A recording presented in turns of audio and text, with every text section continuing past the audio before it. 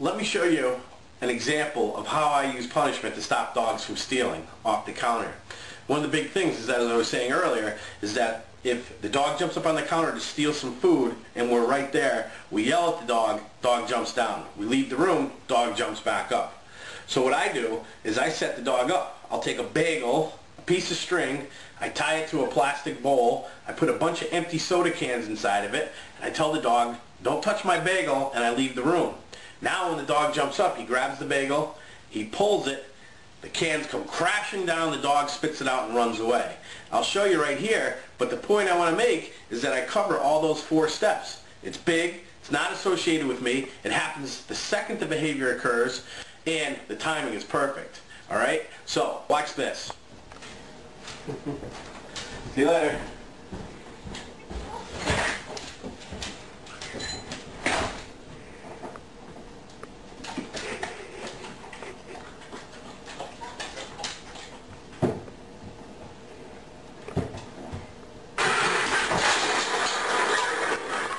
So you can see right there what I did with Izzy was I set her up by using punishment. I took a bagel, tied a piece of string around it, tied it to a big plastic bowl, put a bunch of empty soda cans inside of it, so that when she jumped up, she grabbed the bagel, she pulled it, soda cans come crashing down.